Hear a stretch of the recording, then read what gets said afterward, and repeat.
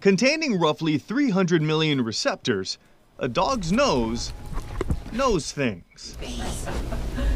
At Kearsarge Regional Middle School, Yoshi, a black lab, and Sophie, a German shepherd, have important jobs.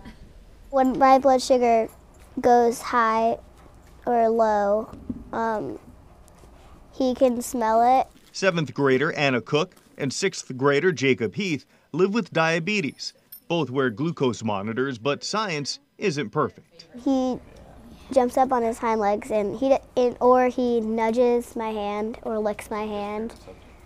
And since he's not allowed in our kitchen, he lays down outside the kitchen and he whines. Sometimes it's the unspoken gestures that work wonders. If I'm doing a test and I'm really stressed out, I can just look at her, pat her head.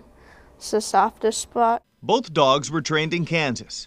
Anna waited nearly 2 years for Yoshi. They gave us the vest and the leash and the collar and all that.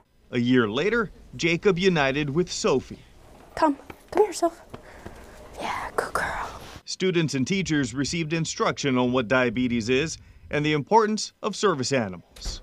It's fun to see Sophie and Yoshi in the school and to see how well the community has really embraced having the dogs here. And the dogs have embraced school. Yoshi even has a favorite class, math, where he was literally teacher's pet. She used to give him cheese sticks.